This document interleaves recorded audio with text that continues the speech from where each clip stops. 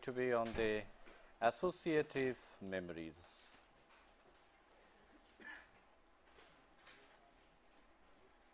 But of course, before we initiate this topic, I mean whatever we were discussing in the last class, let's just say we were discussing about the learning mechanism, and in that we were especially discussing, I mean towards the end of the last class we were discussing about the competitive learning, okay, where we have to see one or two more aspects of it so that the concepts go very clearly in our minds.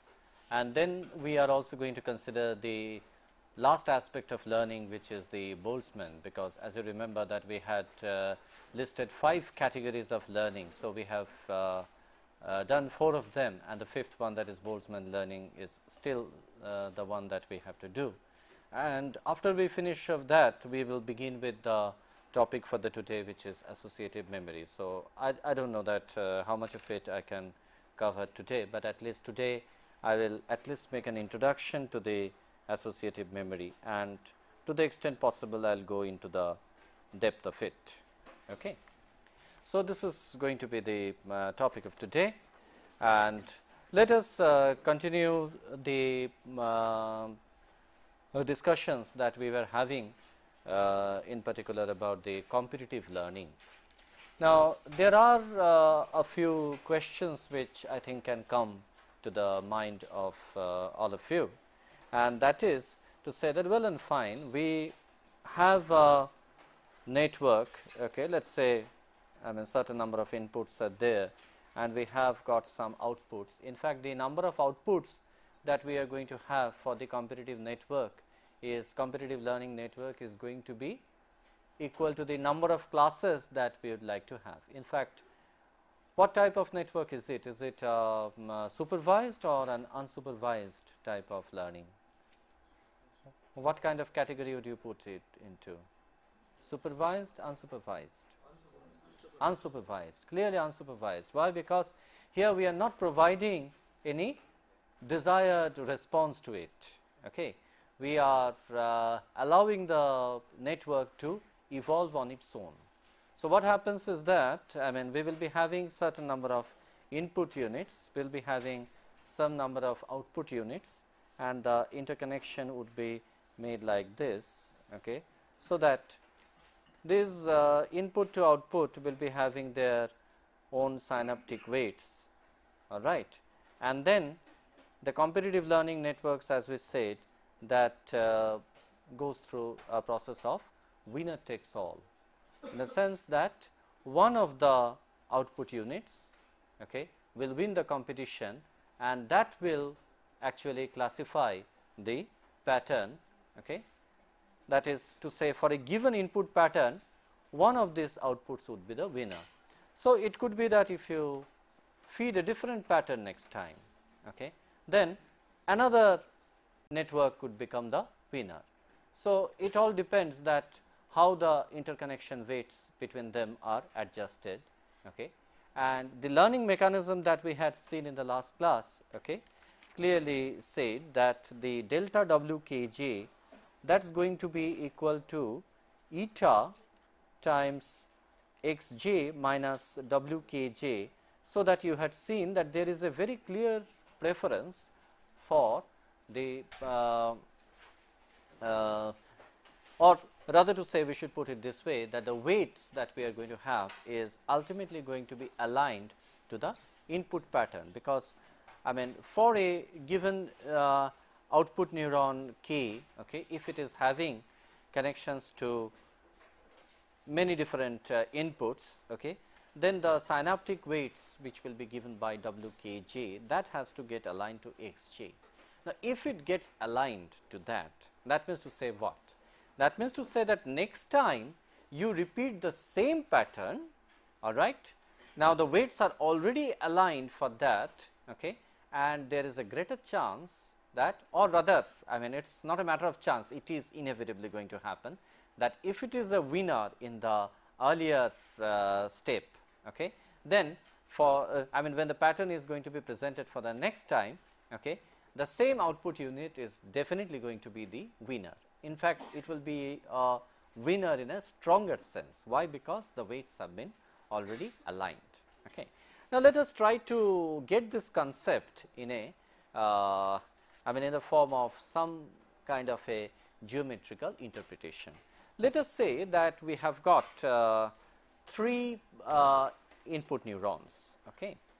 Supposing we have got input neurons which we are calling as, let us say, their inputs are x1, x2 and x3, and let us consider, okay, 2 outputs. Let us say that we have the output units to be y1 and y2, they are the respective outputs. So, we are going to call all these weights as W11, okay. This one will be W12 and this one will be W13, and likewise for 2 we are going to have it as W21, 22 and 23. Anyway, so here let us also put some constraint that the in this case this x, that is going to be in the form of a vector. So, if we define x as a vector, then its elements will be x1, x2 and x3, and supposing we define that the magnitude of this vector is equal to unity. Okay. That means to say what? If we define that this is equal to unity, this means to say that x1 square plus x2 square plus x3 square, that is going to be equal to 1. But we can have large combination of patterns realized out of it. Given the 3 inputs x1, x2 and x3, we can realize a large number of patterns. Now, what will be, where will these patterns lie? Okay. What will be the locus of all these patterns? In which space are they going to lie? Sphere. It is going to lie on the surface of a sphere. So, in this case, we have got 3 inputs x1, x2 and x3. Okay. Had there been just 2 x1 and x2, it would have been a circle, the locus would have been a circle, but because we have got x1, x2 and x3, the locus is definitely going to be a sphere. So, we can imagine that there is a sphere, okay. The sphere is going to have a center from which the vector will be originating, and we will be having, for different patterns, we will be having the vectors positioned in different spaces. Okay. Let us say that now we are going to designate the vectors by x1 vector, x2 vector, x3 vector, like that. So, I am going to consider x1 vector, x2 vector. Mind you, these are different from x1, x2, x3, because this x1, x2, x3, let me write it down in lower case so as to avoid confusion. These x1, x2, x3s are nothing but scalar quantities which composes the elements of this vector. Okay. But in this case, we are going to consider the vectors x1, x2, x3, which will basically indicate the different patterns that we are feeding to a system. And how many such patterns can we feed? There is really speaking no restriction, okay, or there is ultimately going to be some restriction, that is according to the learning capacity of the network, which we are going to study later on. Okay. Right now we do not bother, right now we assume that there could be many different types of patterns that you can feed to the system. So, when you imagine a sphere, okay, maybe that the x1 vector, okay, will have its edge located over here, that means to say from origin to this point on the surface. So, it is actually being drawn as a 3D surface. Okay. This is a sphere, okay, which is a 3-dimensional surface. So, supposing that this is where we have the x1 vector, this is where we have the x2 vector, this is where we have the x3 vector, like that. Okay. Now, we are not going to have just 3 patterns, maybe 4, 5, 6, 7, large number of patterns could be there. So, maybe that here we have got another vector, here we have got another vector, here we have got another vector, like that many vectors are there. And let us say that here also near around x2 we are having different patterns, near to x3 we are having different patterns, and let us not say that we have only 2 output neurons, say that we have got neurons 1, 2 and 3. So, that means to say that this type of a competitive network competitive learning network can really classify the patterns into 3 different classes. Now, from this given example, we can clearly see that there are 3 distinct clusters of patterns which are existing, isn't it? We have got one cluster which is around this, where x1 is lying. We have got another cluster which contains x2 and also the patterns which are nearing x2. We have got another cluster of patterns which is close to x3. Okay, 3 distinct patterns are there. So, the behavior that you should logically expect out of this neural network is that one of the neurons out of these 3 outputs, okay, one of the neurons will be classifying this cluster. That means to say that no matter whether the vector is this one or this one or this one or this one, it will classify according to 1. No matter then another neuron, another output neuron will be classifying this cluster, and likewise the third neuron will classify this cluster. That is what it is going to do. Now, what exactly do we mean by alignment? So, just like the way we have assumed that the magnitude of this vector is going to be equal to unity, very similarly we can assume that the sum of the weights, okay, that is connected to every output neuron, okay, that is also going to be equal to unity. Sum of the weights means that squared value of the sum. Okay. So, what I mean to say is summation w k I, okay, and this is summed up over I, and summation w k I square in fact we should take. So, supposing we have got n inputs, so that the summation w k I square, okay, summed up over I is equal to n, that is going to be unity. This means to say what? That supposing that for this pattern x1 or the cluster that we have shown, supposing we have fed the pattern x1 vector directly. Okay. So, x1 is a vector and we fed that pattern, and supposing that for this y1 is the winner, all right. So, y1 is the winner means definitely w11, w12 and w13, these are the weights, okay, these are the synaptic weights which come into play.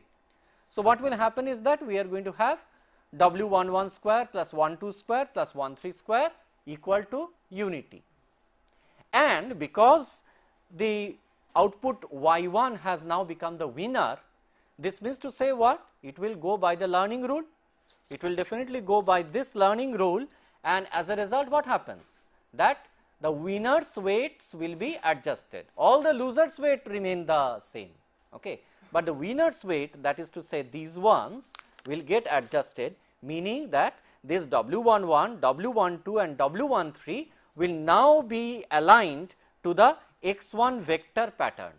Is it very clear? That means to say that if earlier we had, I mean let us imagine in the 3D way, that if earlier this was the w vector, and what is w vector? W vector is nothing but we are defining it to be the vector consisting of let us say w11, w12, w13. Let us call it as w1 vector, because that is the vector that is associated with the output neuron 1. So, w1 vector was earlier like this. Supposing this is the position, or let me draw it with a different pen, that will be better. So, supposing the one which I have marked now, right now, that is the position of the initial w1, or initially w1 may be somewhere here. But then what are we going to do? We have to steer this vector, okay, towards the pattern, okay, that has caused the output neuron to be the winner. You understand? We have to, I mean this vector is somewhere here, supposing this is the vector that we have got over here, okay, and supposing the winning pattern is this and the vector lies here. What we have to do is to steer this vector and align it towards the winning pattern. Is this understood? Anybody having any doubt on that? So, that is exactly what we are going to do. So, that means to say what? That initially if we have the vector, okay, aligned from the center to this point, now with the adjustment of the weight, the vector will move closer to this. Okay. In fact, if for all these patterns this neuron is going to be the winner, then where would you expect the ultimate vector to get aligned, ultimately the weight vector to get aligned? To the center of the cluster. Okay. No matter in whatever manner we take the center, okay, I mean could be the centroid or whatever, I mean somewhere in the center of the cluster, okay, of the vectors for which it is the winner, there the weight should ultimately get aligned to. Okay. This is what is going to happen. So, initially you start with random weights, okay. The units 1, 2 and 3, the output units 1, 2 and 3, they will be having all random weights and you will keep on feeding patterns. And now what will happen is that with one pattern becoming a winner for one of the output neurons, okay, that output neuron's synaptic weights will now get aligned to the winning pattern. Okay. So, like this ultimately there will be 3 distinct classifications. Okay. If you have more than 3 clusters, okay, then of course there is a problem, and I think you can guess that problem. What is that problem? Because we have got only 3 output units. So, if we get more than 3 clusters, then the output units will not be very sufficient to make the cluster. So, we will be having some error. So, what happens is that if there are 4 clusters, then the 4th cluster elements can get aligned to any of the other clusters, and I mean the results will not be very good. So, in fact, that is the way whereby we have to decide about the number of output neurons when we have got a very clear cut idea about how many classes that we are going to make. So, this is more or less the geometrical interpretation of the competitive learning network. So, it is indeed going through a process of competition, and the ultimate aim is that the weight vector will be aligned to the winning pattern vector. That is the clear thing that we are going to do out of the competitive learning network. All right. Yes, any question? What if the 2 clusters have an intersection? The 2 clusters having intersection, well, there is a possibility that the 2 clusters are having some kind of an intersection. So, in that case what happens is that near the intersection region, okay, it can be, I mean one of them will be the winner. So, I mean meaning to say that the question that has been asked is that supposing this is one cluster, cluster 1 let us say, and supposing we have got another cluster which is cluster 2, okay. And he has said that the cluster 1 and cluster 2 will be having some kind of an intersection. So, what happens is that this is more or less the kind of an intersection zone. So, what happens is that out of this again, okay, I mean ultimately one of these will be belonging to this cluster, some neurons, some patterns will be belonging to the other cluster. So, that will again depend upon the subtle adjustments of the weights, but ultimately the 2 clusters are going to merge. So, there could be some little bit discrepancy in the results. Okay. The results are very much ideal, the classification is very much ideal when the clusters are distinct, and the number of distinct clusters that we have is equal to the number of output neurons that we have in the system. As long as that is there, the classification is very accurate, otherwise the classification is not that accurate. I mean there could be some sources of error in that. Any other questions that you may be having in your mind? Sigma Wkj. Sigma Wkj, yes. Is equal to 1. Yes. So, that was one of the, see, I mean, yeah, I mean this question is coming that last class I said sigma Wkj is equal to 1, and this class I am saying sigma Wkj square is equal to 1.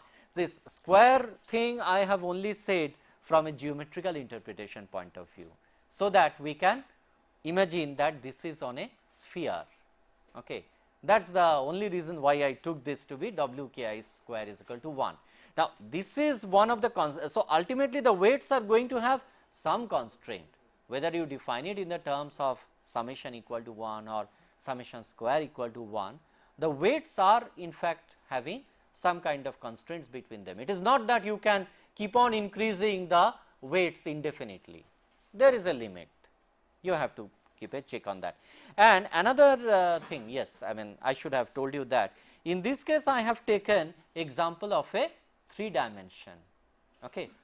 So, does it mean to say that I cannot take more than 3 dimension? We can definitely take, we can take 4 dimension as input, we can take 4 inputs, we can take 5 inputs, in which case our input pattern is going to be a 5 dimensional vector or multi-dimensional vector, it is going to be n dimensional vector, it is going to be. So, in that case what will be the geometrical interpretation of that? Where will the patterns lie? On the surface of unit hypersphere. Okay.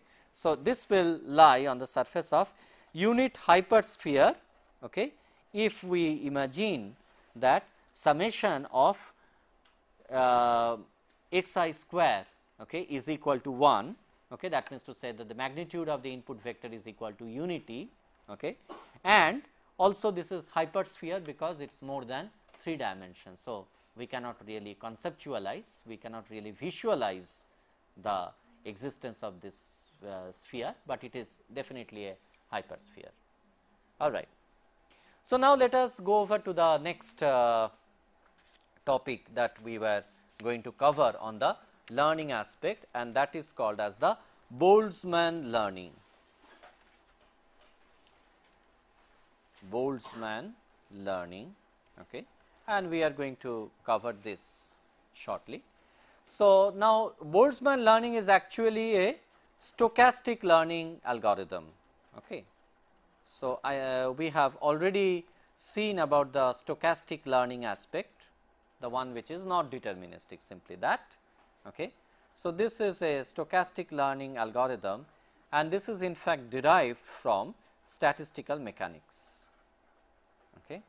Mind you, at this stage I am not going over to any discussion on the statistical mechanics aspects or the details of Boltzmann learning, that we will not be doing here. We will only see in a very nutshell, okay, about the learning mechanism in it. Okay. Without going into much of details, we will cover the details if we have time towards the end of this course. All right. Now, the neurons, okay, basically constitute a recurrent structure, okay, and the neurons in a Boltzmann learning, they constitute a recurrent structure. And what is meant by recurrent structure? That means to say that there is a feedback, I mean there are feedbacks that exist between neurons, they are all interconnected and they are having feedback. So, neurons constitute a recurrent structure and they operate in the binary mode. So, they operate in binary mode. So, meaning that its excitation could be either +1 or -1. Okay. So, now we can characterize this kind of a machine, okay, by an energy function. So, this is recurrent meaning that we are going to have we are going to have feedbacks, okay, feedback interconnections amongst the neurons. All right. I mean feedback connections between the neurons as also self feedbacks, okay, that is also included. Okay. But of course, I mean in the energy function that we are going to define, there the self feedback is not included. So, the energy function that we are going to define for such a kind of a network is given by E, which is equal to -half summation, this is by the definition, summation of Wkj xk xj, and we sum it up over all the j's and all the k's, but with the condition that j is not equal to k. Okay. All the j's and all the k's with j not equal to k, meaning what? That the self feedback is not considered in this case in the energy expression. So, we are not considering any wkk term or wjj term, and just simply interpret what it means. You take a neuron labeled as k, and you take another neuron labeled as J, and you have a connection from the neuron J to neuron K, and that connection is WKJ. KJ is from J to K, right? Do not make that mistake.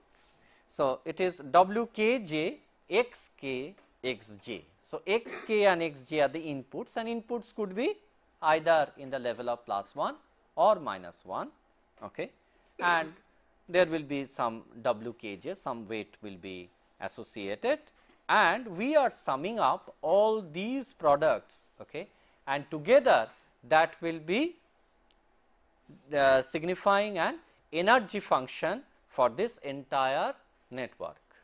All right. Now, what it means is that, I mean, in what sense is it stochastic? Okay, because we said in the beginning itself that it is a stochastic learning algorithm. So, it is stochastic in the sense that in this kind of a network. So, imagine that you have got a network like this, okay, maybe some neurons, okay, which are interconnected amongst themselves.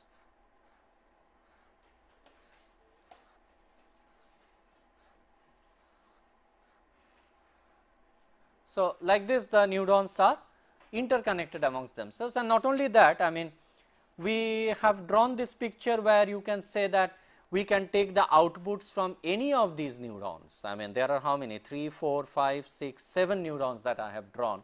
So, it is a 7 neuron system, and we can pick up any neuron, okay, as output unit, or rather to say that any output pattern could be defined as a vector of all these 7 states, okay, put together. But in a general Boltzmann learning network, we could be having some neurons which do not take part in the output. So, meaning that we could be having a set of neurons which are there in the outer layer, and then some set of neurons which are there in the inner layer, which serves more like a hidden layer. Hidden layer in the sense that they do not really take part in the output, means we cannot specify, I mean, we cannot specify their states in the outputs, but we can take all these neurons, okay, for the output, right. So, basically what happens is that in that case, whenever we have got such kind of layerings, that some of the neurons are available as output and some of the neurons are not available, they are hidden. In that case, we just segregate the neurons into 2 categories. The ones that is available at the output, okay, let us say we mark them with a different color. So, all these neurons which I have marked with a different color, those things we are calling as the visible neurons, okay, and the ones which are there inside, okay, the ones which are not colored, okay, which are marked as black only, they are hidden neurons. Okay. So, we will be typically having visible neurons as well as hidden neurons. Okay. But what I want to discuss is that, or say for example, we may be having, in this case there is a Boltzmann network where all the neurons in the output layer, they are visible, all the neurons themselves are visible. So, there is no hidden layer in this Boltzmann network that I have drawn. Okay. Now, what the Boltzmann network is really saying is that when you have an energy like this, this energy is defined for what? This energy is defined for a particular state of the network. And what is meant by the particular state? You take a network like this, let us say, okay, and supposing you have got some particular state, say this is at +1, this is at -1, this is at -1, this is at +1, this is at +1, this is at -1, this is at +1, something like this. So, this is a state of the neuron that we can describe. Supposing we begin with this. So, +1, -1, -1, +1, +1, -1, +1, this vector, if I form it into a vector, that will define the state of this. So, for this state of the neuron, okay, we will be having some energy function, right. Now, what happens if I randomly pick up any one of these neurons? Okay. Supposing I just simply decide to pick up this particular neuron. supposing I pick up this one, and then I, after picking up this neuron, I change its state, I flip its state from -1 I make it to +1. Okay. Then what happens? Then we have to recompute this energy, isn't it? Because it was computed on an earlier energy, I mean based on the earlier state. Now that I decided to flip it, okay, the energy is going to change. Okay.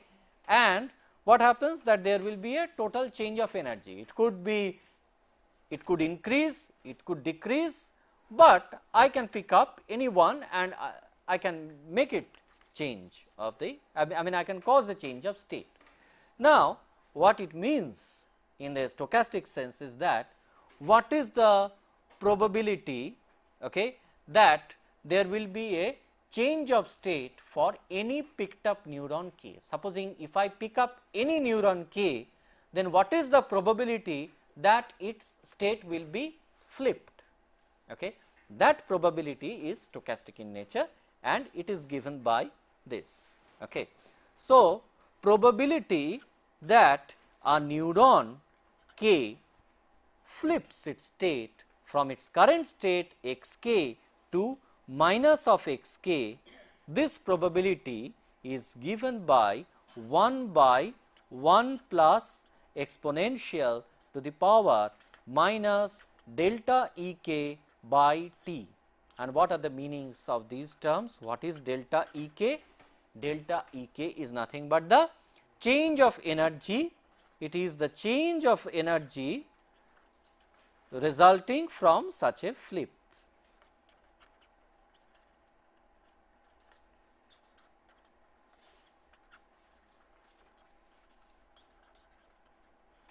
Meaning, by applying this equation, because we decided to flip one particular xk, okay, then what is the change of energy that is there, and what is T? As usual is the pseudo temperature.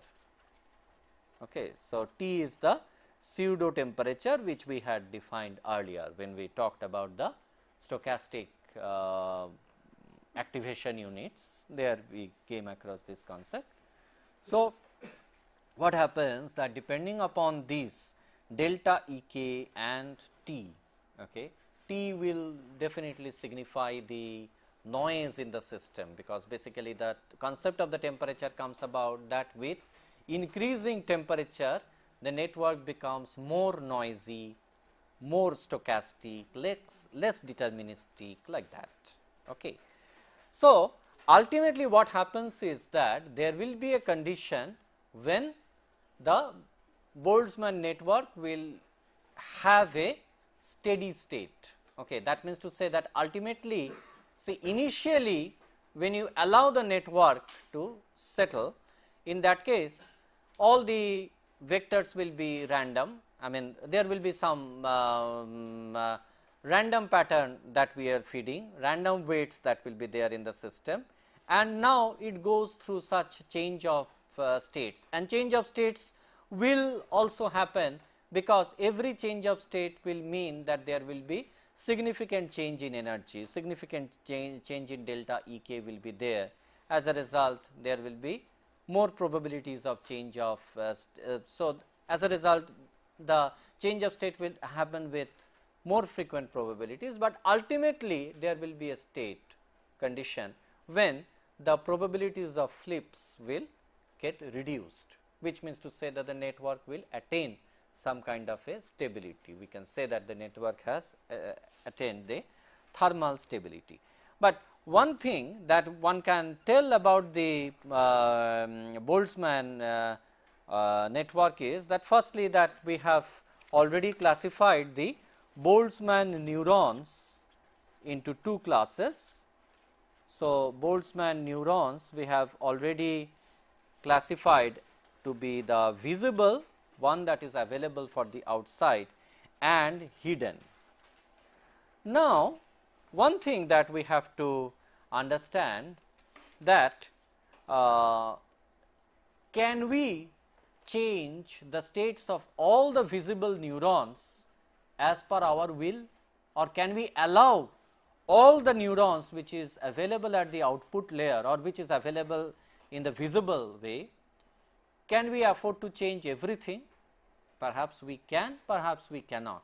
In which case we cannot? If we happen to put some constraint on the system, because ultimately this kind of a neural network, Boltzmann network, you are going to use in some application. Now that application may put forward some constraint, okay, that these neurons, I do not want change of state to be there. Maybe that if you have 100 neurons visible, you can decide that out of that I will not be allowing change of states for these 15 neurons. These are my constraints. I am clamping it, that some of these will be permanently as +1, you can never change its state. Some of these will be permanently in -1, you can never change its state. Like that we clamp the states of those neurons. Maybe out of 100 I specify that 15 are so clamped and the remaining 85 are free. Free parameter adjustments are possible with remaining 85. And when it comes to the hidden, then there is no question of my specifying constraint, because the hidden neurons do not take part in the output, right. So, the hidden neurons should always be free.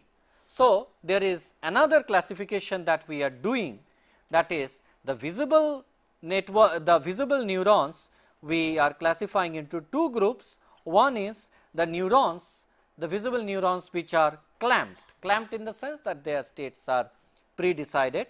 So, this is dependent on the environment. So, dependent on the environment. So, depending on the environment, we are going to decide that some of the neurons will be clamped and there will be some other neurons which will be free, and hidden neurons, okay, they will be always free. Okay. Now, that means to say that when we have some free neurons and some clamped neurons, okay, then how does the system learn? That is what we are going to study, right. So, the learning could be defined like this, that we consider that let us say that we denote rho kj plus to be the correlation between neuron k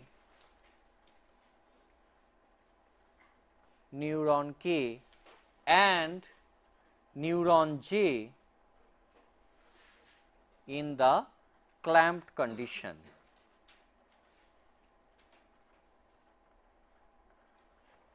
Any suggestion how can I mathematically define a correlation in this case? Any simple mathematical way that you can suggest? Two neurons, one is neuron K, another is neuron J. So, we are going to define a correlation for that. So, what is going to be a simplest form of correlation? When you are going to say that neuron K and neuron J are correlated, when their states are same, that's right. So, if both of them are +1, it is correlated. If both of them are -1, then also it is correlated. But if one is +1, another is -1, it is uncorrelated. So, what is the measure of correlation? You simply multiply their states. Okay. So, if the multiplication gives you the value of +1, then it is correlated. If the multiplication gives you -1, it is uncorrelated. So, we can consider that this rho kj's also are binary quantities, +1 or -1, +1 for correlated case and -1 for uncorrelated.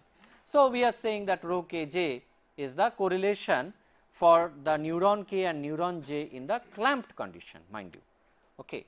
And we again define another correlation parameter which we are defining as rho kj minus, okay, which is the correlation between the same neurons, okay, in the free running condition.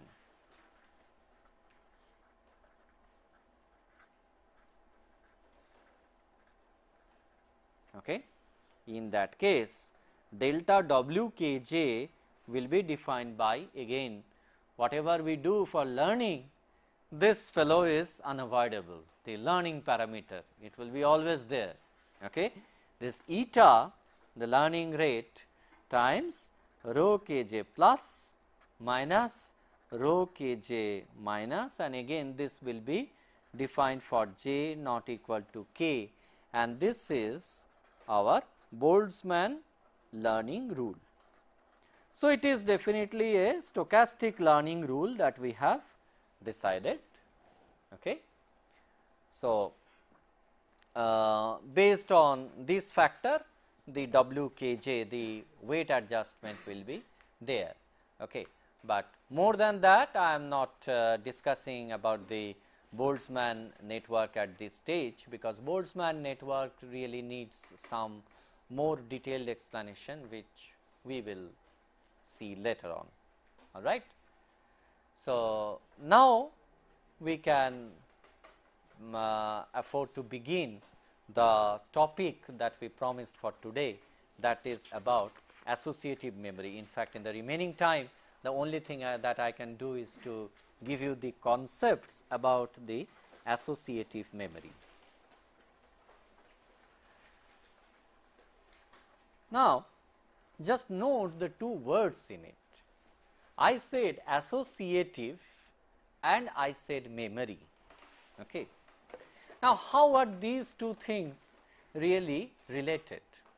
In fact, if you see the learning mechanism, okay, how do we learn? I mean, forget about artificial neural networks. Let us come to our case. Okay. How do we human beings learn? Okay.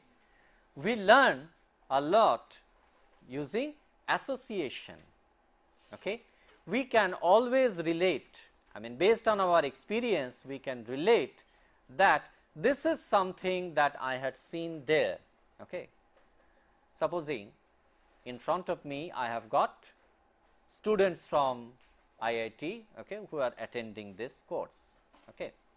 Now, there are large number of students. I may not be able to recollect the names of every students. Okay. There are 80 or 70, 80 students in this group. So, then what happens that supposing I see one of the persons in the market. Okay. Now, what I am going to do? I am certainly not going to recall the name of that person, because I mean I may not be knowing the name, I mean, unless he is a very familiar person, I mean a student whom I have observed for I mean 1 year or 2 years, or he or she attended my earlier course. So, I may be able to recollect the name immediately, but then what I am going to do is that I will think that yes, it is a very familiar face, and where have I seen this person? Okay. So, then I recollect that yes, I have seen him in the class. He is the person who is attending the neural network course. Okay. So, there is a kind of an association that I am making, that okay, for the neural network course I have got an association that okay, whenever that face is presented to me as a pattern. So, what is that face? That face acts as an input pattern to me, and then I put him into the category that okay, I have seen him in the neural network class. Okay. So, there is a kind of pattern association that we are doing. So, it is actually whenever we are associating anything, we are recalling from our memory, and then only we are associating. Okay. Now, what is the concept of a traditional memory? Because memory all of us understand, because nowadays I mean everybody is using computers, okay, and we know that computer has got large amount of memory. Okay. We have got memory in the form of RAM, we have got secondary memory in the form of hard disks and whatnot. So, then what is the difference between this memory and that memory? Now, there we feed the address of the memory. There every memory, the memories are actually arranged in continuous locations, and every memory location will be having some address. So, I will be giving the address of that memory, and then I will be retrieving the data corresponding to that address, okay, and I will use that. Okay. That is what we are doing for all our computational purpose. Now, here what I am doing is that I am not feeding the address. I do not really know that, I mean, if my brain has got a large amount of storage space, I am not really remembering, or it is not possible for me to specify that where in the memory, which address location in my memory did I store this person's face. It is not possible for me to know. I see the face, that face acts as a pattern, that face acts as a stimulant, and based on that stimulant I go over to the memory and then get it. So, here it is something like the retrieval that I am doing from the memory is based on content. The pattern is a content. I am accessing that and then I am able to retrieve the data out of that. Okay. So, really speaking, we are feeding the content and then we are getting the response from that memory. Okay, that yes, this content I have seen him in neural network course, this content, okay, I have seen him in the department office, this is the pattern content, okay, I have I mean he is a shopkeeper somewhere, okay, I have seen him.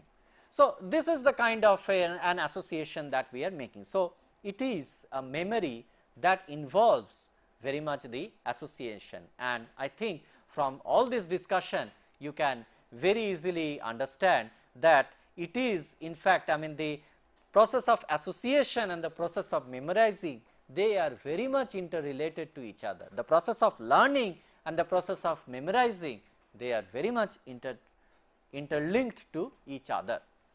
Now, let us see that what kind of memories do we have, especially the memory of our brain. Okay. Now, it is seen that the memory that we use, okay, can be divided into two broad classes. One is a short term memory, okay, and the other is the long term memory. Okay.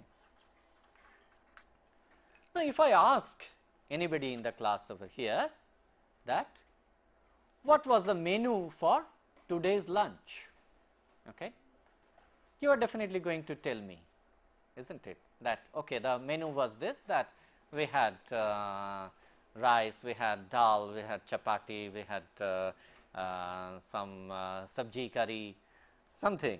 Okay. So, you will be able to tell me from your short term memory. Now, if I ask you the question that what was the menu for you on Monday, will you be able to give me the answer? You will simply say that no, we do not remember what was the menu for Monday lunch or what was the menu for Tuesday lunch. I mean 3-4 days back, whatever menu was there, even yesterday's menu we will not be able to tell. Okay. So, why can't we tell? Because it is in the short term memory. But if I ask you that in which year did you appear for your high school leaving examination, are you going to make a mistake on that? Never. Okay. If you have passed out your schooling in the year 2000, you are going to say that yes, it is year 2000. Even if I ask you 15 years from now that in which year did you have your school leaving examination, you are going to say that it was in the year 2000. Okay. You are never going to forget that. In which year you got into IIT, you are never going to forget that. That means to say that this is something that goes into your long term memory.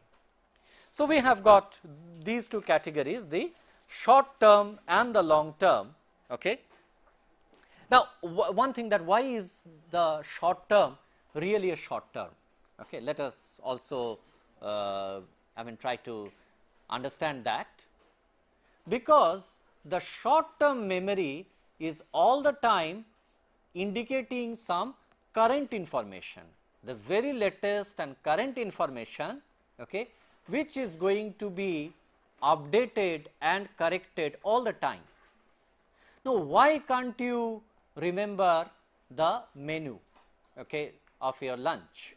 Okay. I mean, you can remember only the menu of today, I mean, which you have taken just a few hours back, you took your lunch. So, you can remember the menu, but why can't you remember for 1 or 2 days back? Because it is getting updated all the time with the current information. So, it is not possible for you to retain all these things into your long term memory, and there is no point. In fact, there is a kind of intention also that goes on. I mean, I do not think that anybody will deliberately try to remember the lunch menu, and that too when it is hostel lunch. Okay. Anyway, so let us see the aspects of associative memory. So, all that we can cover at this stage is some characteristics of the associative memory. Okay. So, we list out some characteristics.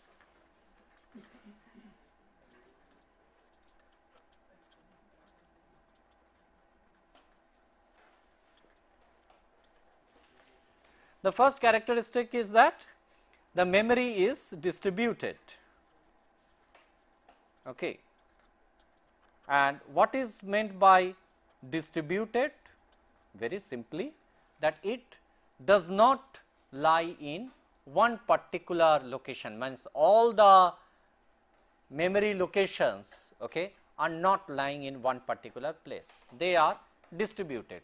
Even in our brain, okay, the neurons are distributed all over the brain, okay, and this is highly distributed in nature. In fact, what happens is that together we are feeding some input activity pattern. So, there is some input activity pattern that we are feeding as a stimulus to the system, okay, and then the system or our brain or whatever you say, or artificial neural pattern, whatever you think of. So, it gives some output activity pattern. So, there is a mapping that takes place from the input activity pattern to the output activity pattern, okay, and this happens in a distributed memory environment. Okay. We will come to that, I mean we will come to the details of that soon. Okay. And then the second characteristic that we can say is that the stimulus pattern, what is meant by stimulus pattern? The input, okay, like little while back the example that I was giving you, the stimulus pattern is the face of the person whom I am seeing right now and I am trying to associate. So, stimulus pattern, that is one pattern, and then we are also going to have a response pattern. Okay. Now, what is the response pattern? Again, it is not only that I know that I have seen this person in neural network class, but also more or less I will be able to predict some more things. Okay. Maybe that normally this particular person sits on the left hand side of the class, okay, or normally this is the person who sits on the front bench, normally this is the person who will sit somewhere in the middle row. Okay. Normally he prefers to sit on the extreme right hand corner of the class, like that. So, there is a response pattern that also we get, that once a stimulus is presented, okay, we are also going to get a response pattern. Okay.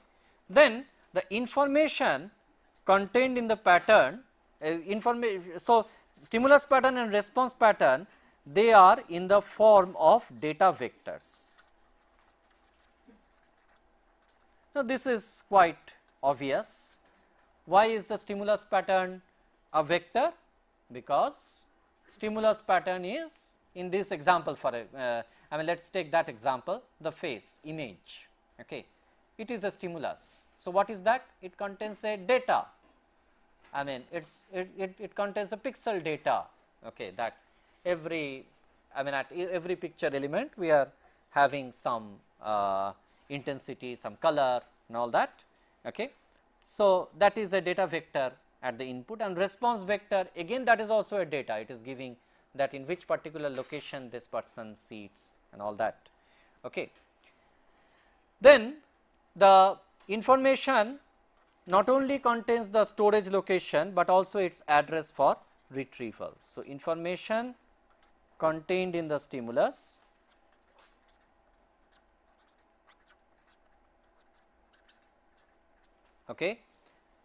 also determines its address for retrieval,